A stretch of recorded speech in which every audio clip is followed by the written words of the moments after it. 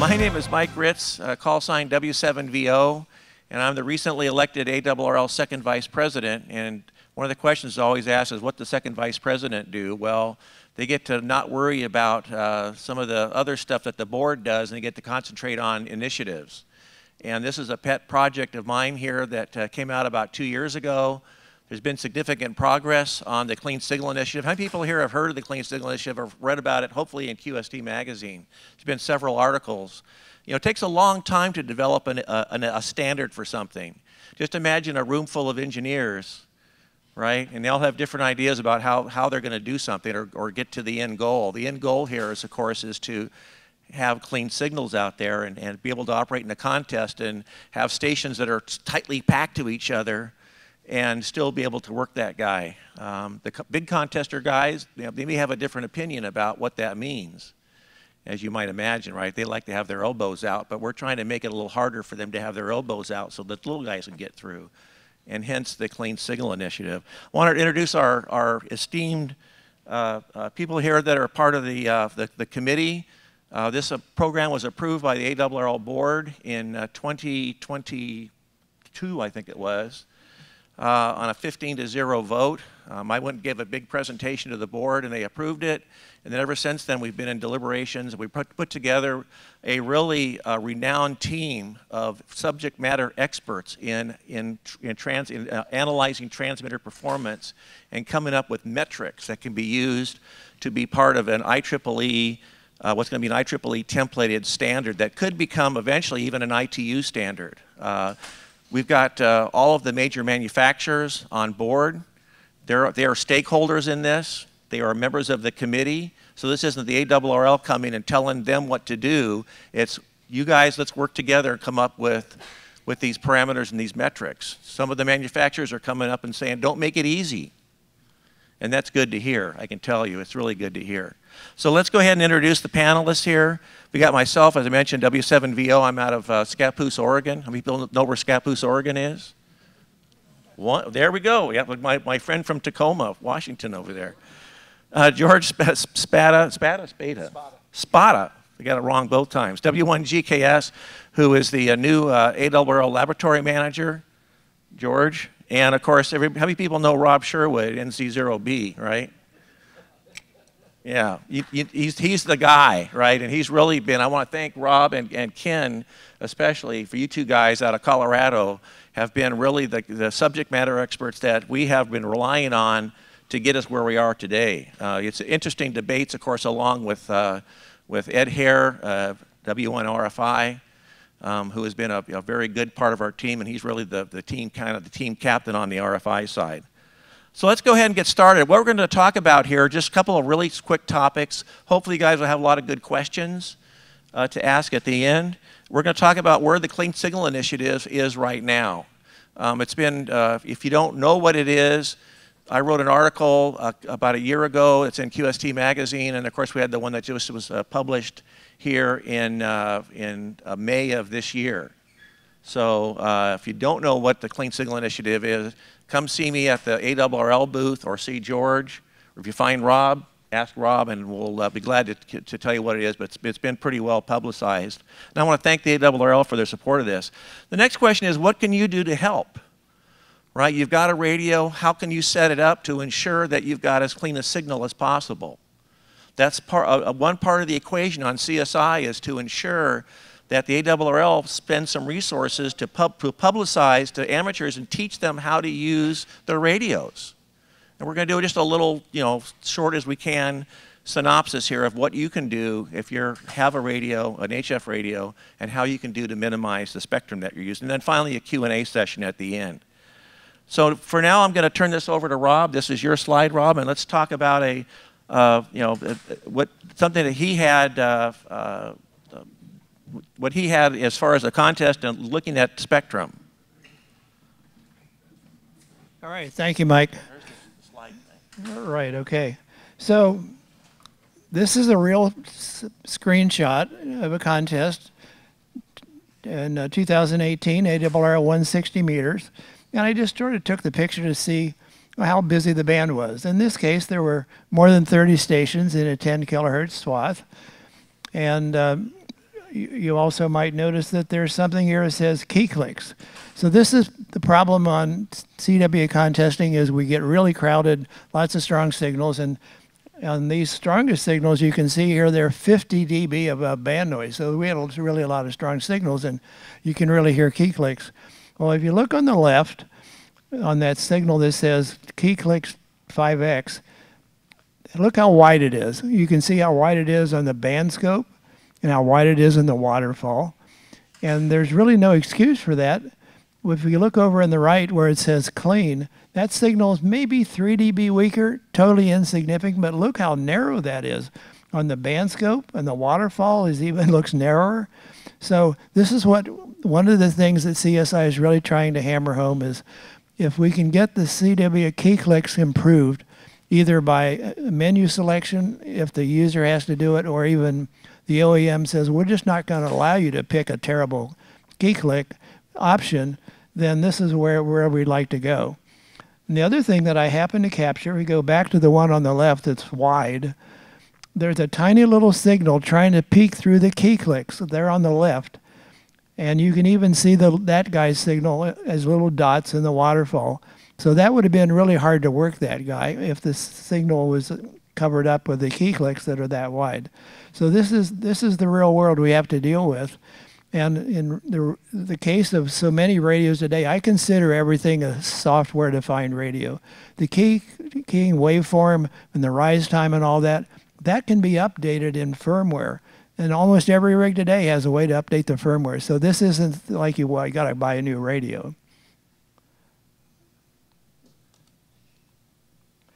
Now, the CSI numbers, you may or may not be interested in the exact numbers, but here's an example of a transceiver that's been around a while. It happens to be a Collins 32S3, but that passes the new specification for transmit splatter on sideband.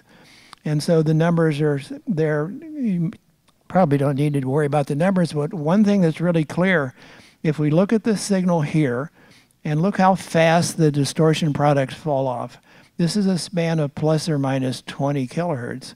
And at plus or minus 10, we're down 80 dB. So this is a really clean transmitter. Unfortunately, that was easier to do in the old days with tubes and negative feedback.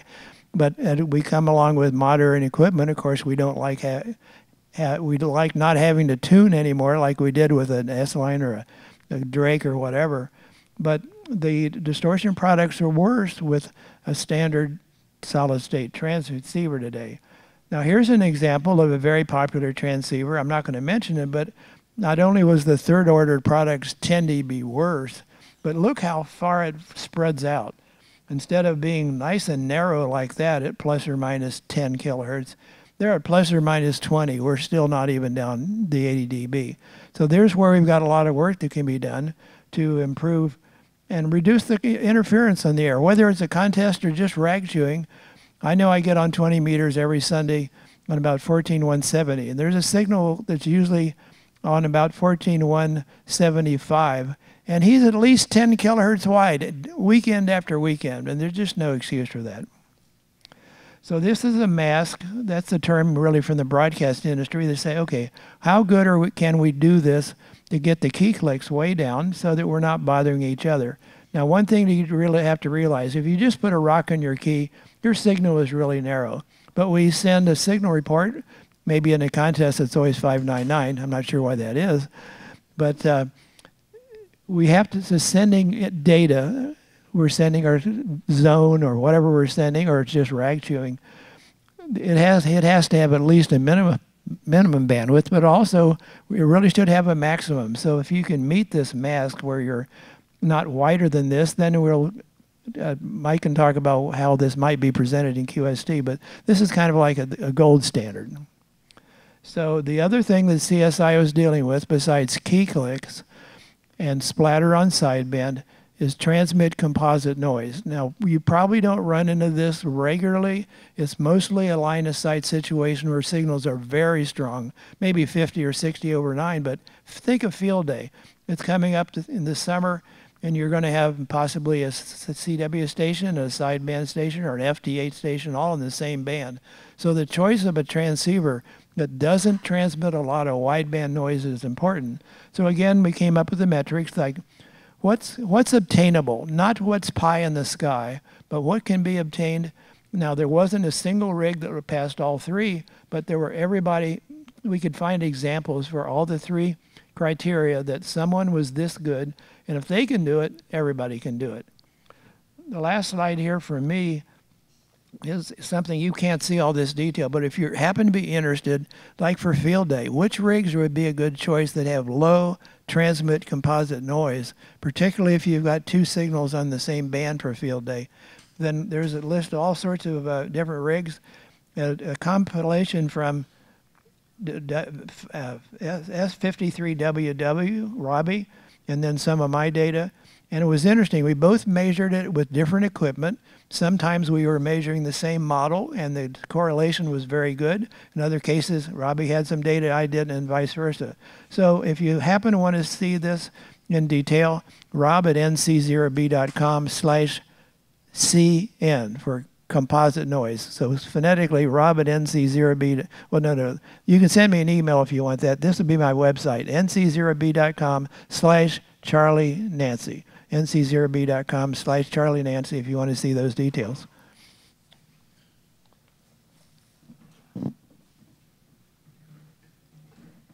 Okay, thank you. And by the way, how the whole CSI thing started, if you're not familiar with it, was I'm a contester. I was doing the ARRL DX contest a couple of years ago, and there was a station in Arizona. I live in Oregon, is Arizona, and had such a bad key clicks on 40 meters. I couldn't get within a 10, 15 kilohertz of them on 40 meters because they got, they was a big station, and I've got good antennas, and he was loud, but he was also extremely wide. And then after that, I heard on the contest reflector, people were complaining about how many dirty, noisy signals there were on the band. And it's like, well, what can we do about it? Well, can we go after the people? Well, no, we can't do that. And then Ward Silver got a hold of me, and we started talking, and no, we have to go after the source, right? So what the CSI is attempting to do is to go after the source of the problem. You can't adjudicate it away. You have to make it so that it can't happen, and that's really what we're trying to do on the Clean Signal Initiative. I'm going to turn this over now to George, who's going to talk about what you can do as amateurs on the air to minimize, obviously a lot of it's in the rig, but there are settings that you can do in the rig to make sure that your signal is as clean as possible. So George? Do you have a question, sir? Yeah, one little thing I was curious about is I kind of get the idea in my mind that this kind of replaces the old FCC type acceptance that we had years ago. Years ago, the FCC made the standards, if I understand right, and it seems like this kind of replaces. It's not a formal FCC standard. Keep in mind that the FCC, if you read the Part 307 of Part 97, Paragraph 307, the only thing they do is say that all the spurious emissions have to be 43 dB below the mean power of the carrier. And, oh, by the way, if you read the text, they have to be as narrow as possible with no real other specifications. And so what we're trying to do now is take that and tighten that up to where it's not going to be FCC type accepted as it would be. For example, I used to work at SBE. You may ever hear of sideband engineers back in the 1960s? And so I used to work there, right? And we had to type accept our CB radios and prove to the FCC that we had second harmonics that didn't get into the TV band, right, on channel 2. So that's kind of where I come from on this, and we're trying to formalize things that the FCC has this really fairly loose standard. What can we do as the ARRL, the national organization of amateur radio, to turn this into a standard that can help amateurs? So the idea is not to make this an FCC standard by any stretch of the imagination. The idea is to, my part of it as being an ARRL guy, is to get the ARRL into the technical standards business. There'll be follow-on stuff to this later. We can talk to Rob about doing receive standards, right? The FCC cannot regulate very well the stuff coming in. All the stuff's coming in from China that's putting out all these noise. Well, they came out and said, you know what?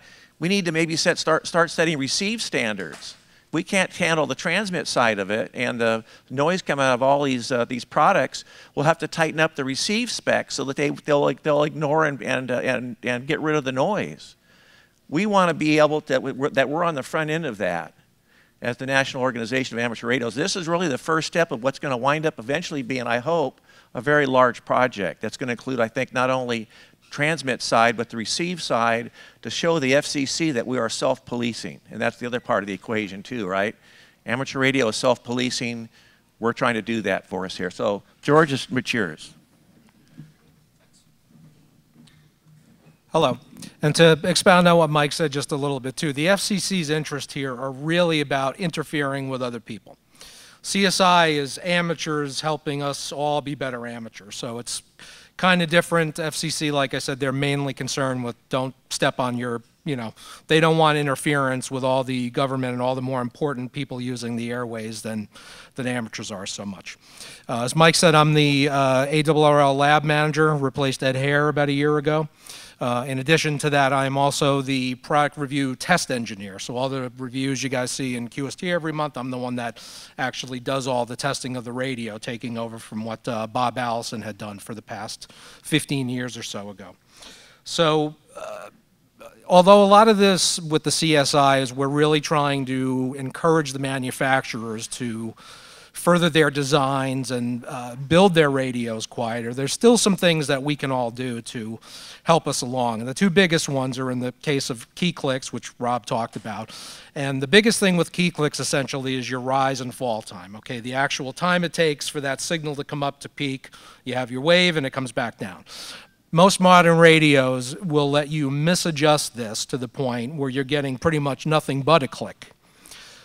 During the CSI testing that we will be doing, not only will the radio need to meet the mask, but if the radio can be misadjusted, it will not be eligible for the CSI badge or whatever it is that we're going to be giving in the magazine.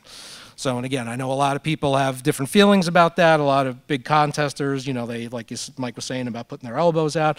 We're trying to encourage everybody not to do that. And again, just let's be good neighbors. Let's stay clean and everything. So again, if your radio is always on the fastest setting, chances are you're making clicks.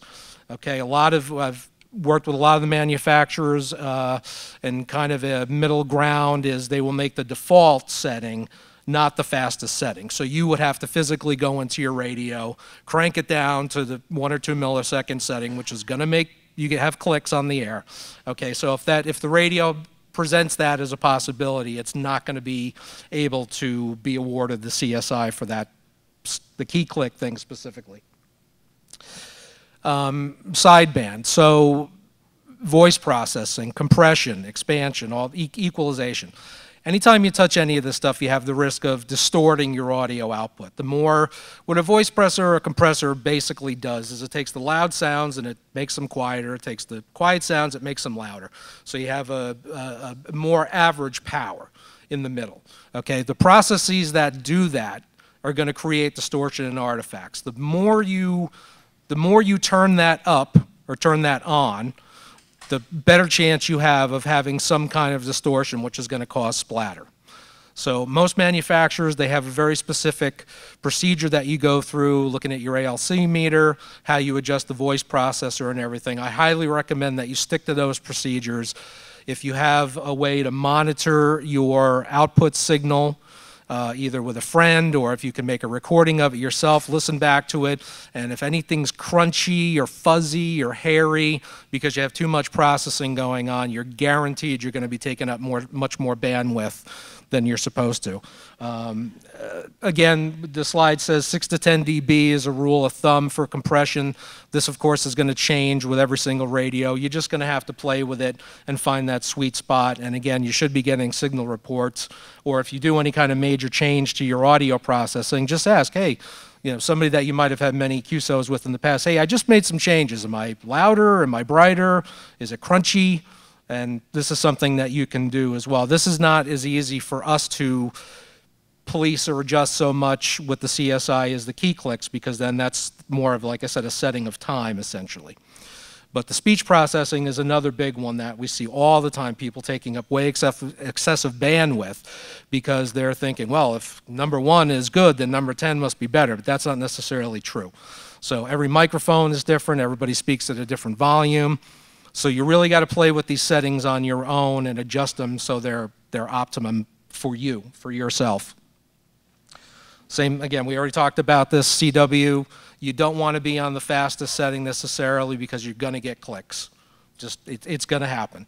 And again, we will not, when we do the testing, if the radio is able to be adjusted to where it makes clicks, then it's not going to get the CSI stamp of approval for that.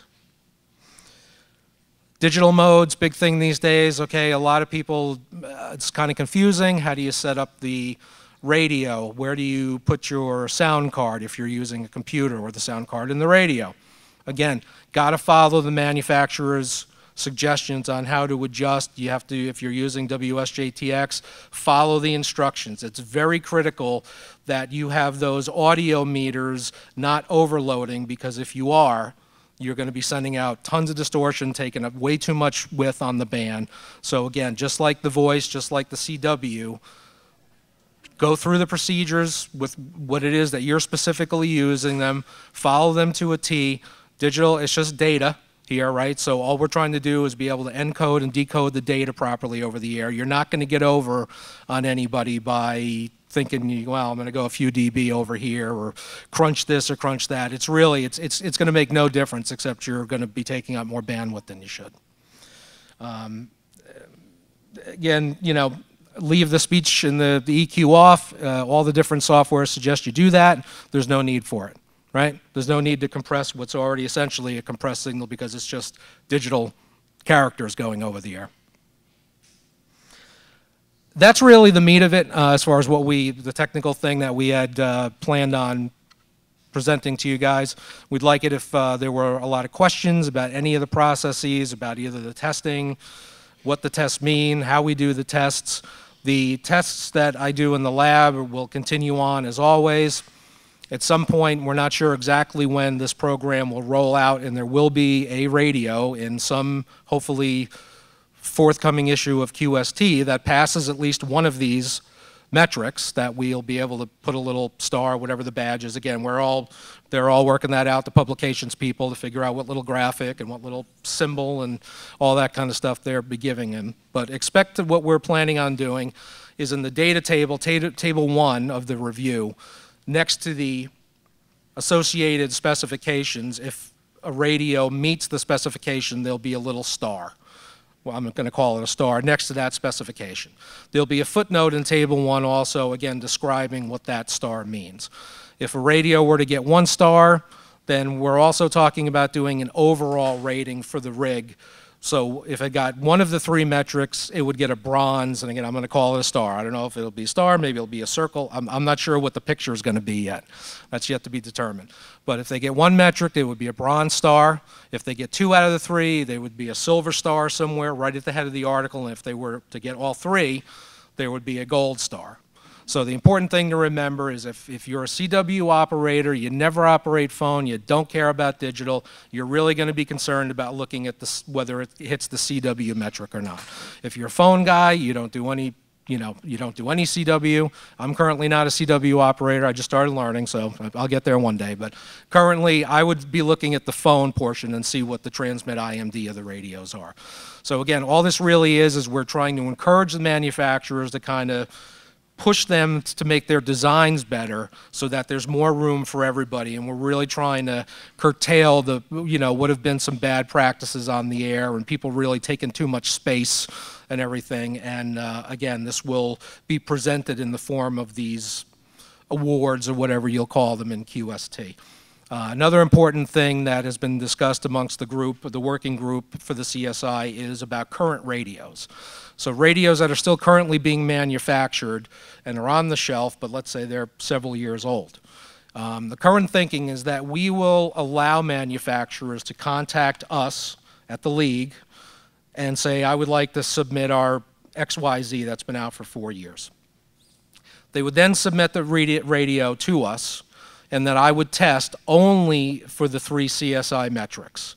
And if they meet any of them, again, there will be a special way, and again, this is still all in the infancy as far as getting worked out with publications, where to put this in QST, but there will be mention of a manufacturer-submitted radio. As you know now, our product review testing for integrity's sake, we only take radios from retailers. Yeah, do they know it's the ARRL? Maybe. I know they used to go to great lengths and hide who was purchasing these rigs, and they would be shipped to us anyway, but we really do go out of our way to just pull a radio off the shelf. We're not accepting anything from manufacturers because we just want a very representative sample of what y'all would go buy when you bought your own radio or when I bought my own radio. It will be a little different with the submitted radios for CSI only, again, because that radio has probably already been reviewed in QST in the past. So by asking them to submit one, yeah, could be a little sticky as far as that goes. I don't anticipate it being a problem myself. There's only so much somebody could do to go in and, modify a single radio to make it better or worse. And if you were going to do that, why wouldn't you do them for all of them anyway? But anyway, that's going to be something that that we're going to be, again, working out how to do so that somebody could send in whatever of their popular rigs they've been selling for the last 5 years that wasn't tested for CSI, and obviously if they think it would meet the criteria for 1, 2, or all 3 badges, then we would give them the opportunity to do that, but they are going to have to seek us out. We're not going to be going and looking to retest every radio that's been manufactured in the last 10 years. So at this point, that's the meat of the program. As I said, we're hoping to roll this out in the next several months. We're hoping that there is a radio that, again, passes at least one thing, so we have something to show in the magazine. We're not doing anything special with the schedule, and we're not going to be putting one aside just the month that, whatever, when publications is ready and they say, okay, we got the doohickey and the picture and the thing and everything, that's going to let people know if I had a radio that month, if it passes one of the 3, whatever it is, it's just going to be luck of the draw as far as what goes for the first one. Did you have something? I want to bring up another point. One of the risks when CSI came out is what are going to be the reaction of the manufacturers? You're putting extra burden on them. That may wind up being extra cost. They may tell you to go pack sand, right? How many people here have a ICOM IC7610? Did you get a new software update recently that helped intermodulation distortion on sideband? That was a direct relationship to the Clean Signal Initiative. And that's a manufacturer being proactive and wanting to do a good job, and that was really the first thing that we've seen from manufacturers. They went in and looked at it and said, oh, and to me, that's a success. We've got several other major manufacturers we're dealing with that are telling us, come up with standards, that he can't meet, because I can, right? So, I mean, I can't tell you how thrilled I am that the manufacturers are embracing this. It's not, oh, you're making this horrible for us. It's no, they're stakeholders in this. We brought them in as stakeholders. We're treating them as partners, and it's really come a long way. Now we'll open it up for questions. Oh, go ahead, Rob.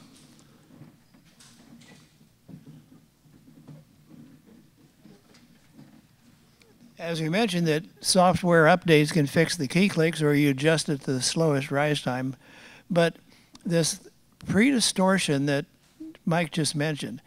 Now, on sideband, without doing something in software, now Apache had been doing what they called pure signal. Is anyone here familiar with pure signal from Apache?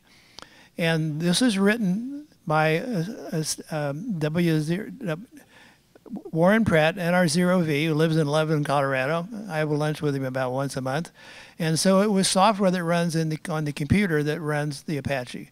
And as Mike just mentioned, Thanksgiving Day last year, ICOM put out a firmware update for the 7610, and I installed that day.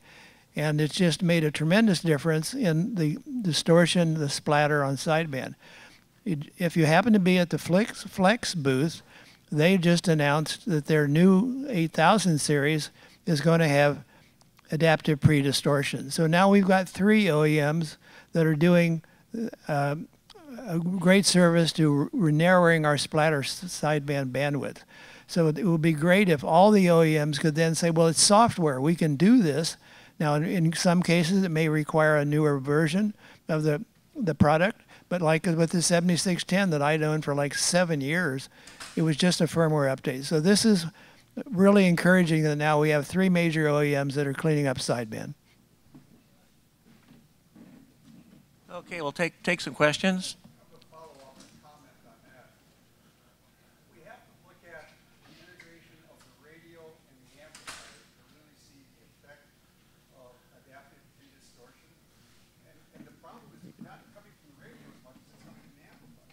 Well, this is true. So,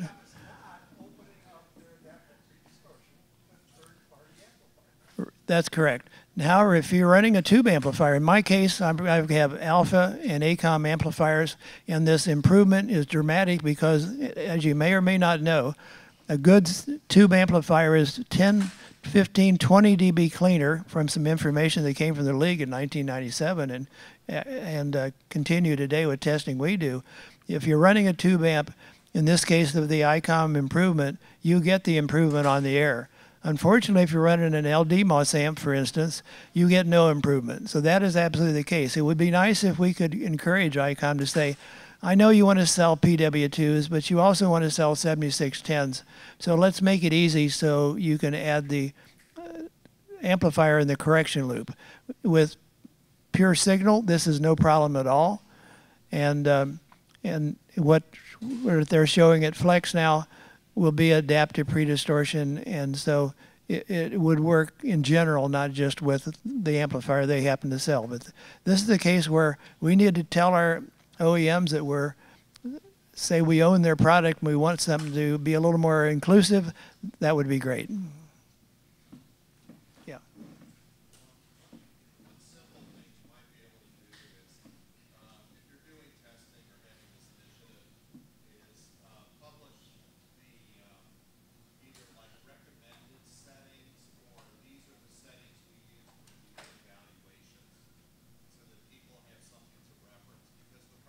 You want to do that, George?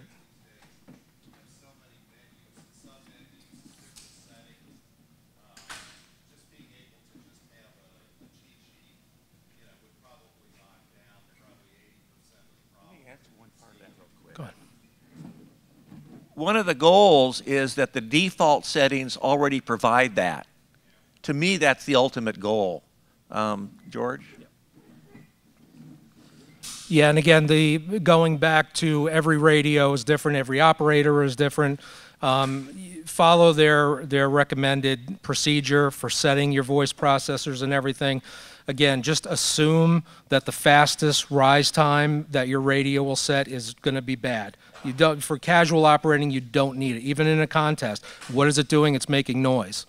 So as far as, yeah, a cheat sheet would be nice, but how many cheat sheets can we really have for anything in amateur radio, because there's so many variables. Again, follow what the manufacturer recommends, and then through your own testing or collaborative testing with a friend, you should be able to quickly tell when your radio gets to the point where you're misadjusting it and putting out garbage. Anything that we can do, any information that we can give, of course, we would. There will still be a further explanation of all the testing and everything we're doing, and the document in which we're trying to turn into something, again, that's, as Mike said, is based on what the IEEE does for their standards and everything. But the short answer is it's really hard to do a cheat sheet because everything is so different. And even a lot of the manufacturers that I have measured in the last couple of years, brand A says it's 2 milliseconds. Well, guess what? It's 1 millisecond. Brand A B says it's 4 milliseconds. Guess what? It's 1.5 milliseconds. So you can't even take the numbers that they're telling you as rule. You just got to have to experiment with things, unfortunately. Yeah, always take the slowest one, basically.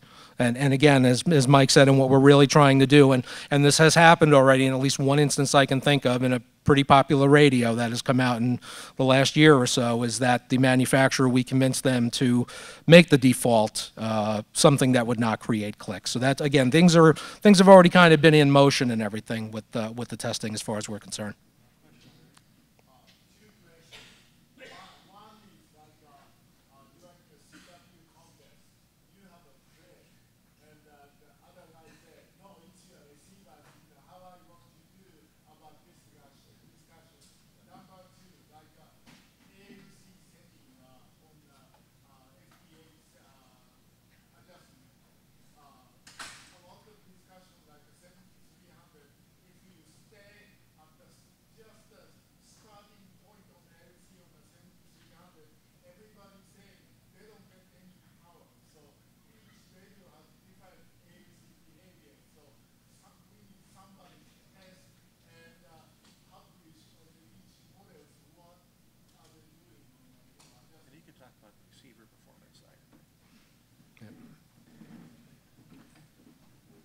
In the past, if I heard a station that was really splattering, and I'd break in and say, by the way, you're splattering, you're overloading my receiver. He's overloading my receiver.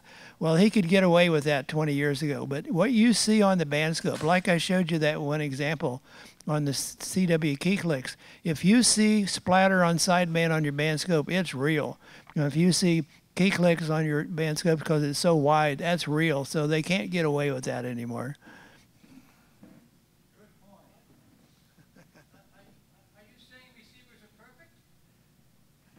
Yeah, just like I am, right? But really, we're talking about direct sampling band scopes. Look at the TS890S. It's not a direct sampling radio, but the band scope is direct sampling, or a 7300, or whatever it is. These direct sampling band scopes are very detailed, and it's not phony baloney. It's real.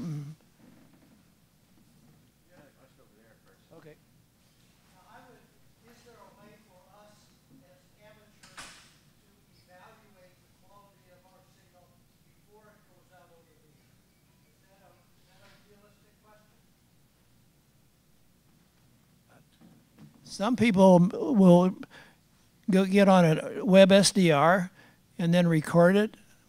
I like to use just friends that I'd maybe talk to on a regular basis and get, is the EQ right? Or so many stations don't have the EQ right and they're very muffled. You'll hear this in contests all the time. So I would say friends and maybe a web SDR. Yeah, and even with a lot of the newer radios that have these abilities to record QSOs and everything on your little SD card and everything, a lot of them will record with the settings. So again, just transmit into a dummy load, do a recording, and listen back. And then if you hear anything funny, then you can assume that's what's going to be going out over the air. On the subject of band settings, at some point is ESSB going to be on your radar?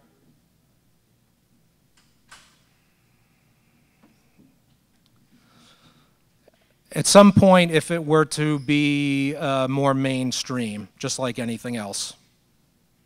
It seems to be coming more and more. Five killer. Yeah, if you read the FCC regulations where it talks about the minimum bandwidth required, and the question is, does ESSB meet that requirement? I guess that's up to amateur interpretation, unless otherwise, right? But what's really the need for ESSB other than the guy saying, oh, you sound like my FM radio? Well, is that really the goal of amateur radio? So, I mean, once again, we're looking at how much space is occupied by a signal. And we're trying to minimize that so we can get more people on there. Just imagine what happens if RM11828 comes out. And all of a sudden, technicians now have a little slice of phone on some of the low bands. Imagine how many more signals are going to be out there, right? And so we've got to educate them. We've got to, if you can't educate them, you can't educate them all, is you make the radios so that the radios will behave. My ultimate goal would be for you to buy a radio that cannot be misadjusted. No matter what you do, it knows what it has to do, internally to put out a clean signal, either by monitoring it through the software and then saying, oh, I can't go that. I'm sorry, Hal, I can't do that. Right? I can't give you 120% compression, right? But we're not to that point. I'd love to see it get to that point. It'd be a great ultimate goal to have. I'm not an ESSB fan either, but really if we can clean up the intermodulation splatter, which makes your signal about 3 times wider, admittedly, it depends on the signal noise ratio whether you hear that, but if you have a guy that's 4 kilohertz wide on ESSB, we don't want him 3 times 4 wide if we can squeeze it in. So that would be a compromise, I guess. The question about testing. You're going to be testing power amplifiers. You do all the time. A lot of these LD-MOS power amplifiers are not linear. No. They use tremendous amounts of IMD. I measure it. I see it on the air. I'm measuring it today. I'm trying to understand it. But how will you measure it in terms of the amount of power level? For instance, if you're measuring a 1600 watt, 1500 watt amplifier, you're going to put 1500 watts into it?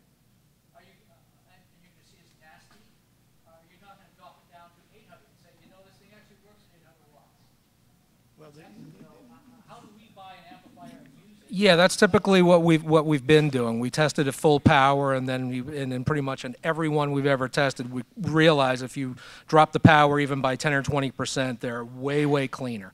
Any amplifier, even in your barefoot transceiver, you've run it 100 watts, it's got a lot less IMD at 80 watts. And what's the difference at the foot pedal? Not much. It'd be important to know at what level it's actually achieving the max. Well, you know, I hope that the league will publish the I/O curve like they did for some of the more recent LD-MOS amps. And in one case, it was fairly linear, and it only compressed a bit above a kilowatt. Another one, it was much worse, anything above 600 watts. And that curve was like night and day. So that would be nice if that was included. And in this case, the one that had the very bad curve that went like this, there was data at rated power and at half power, and it was drastically better at half power. So this would be very helpful to the amateur to know, okay, on ready I can run full power, but on sideband I better run half, if that's the case with that amp. Okay, we'll get one more question in. Any more questions? I just want to add among all the permutations, key clips and RIDI are a problem as well. You know, I've done some naming and shaming on some forums. It's potentially AFSK can be very good. Have to address it correctly. Thank you. Okay, well, I want to say thank you guys very much for listening. Thank you if you're an ARRL member, I want to thank you for being an ARRL member and let you know that this is something that we are doing not for ARRL, but we're doing this for all of amateur radio, right? Because everything we can do to help amateur radio, help clean up the bands, we're definitely going to do. And once again, thank you guys, and everybody have a great convention. Thank you.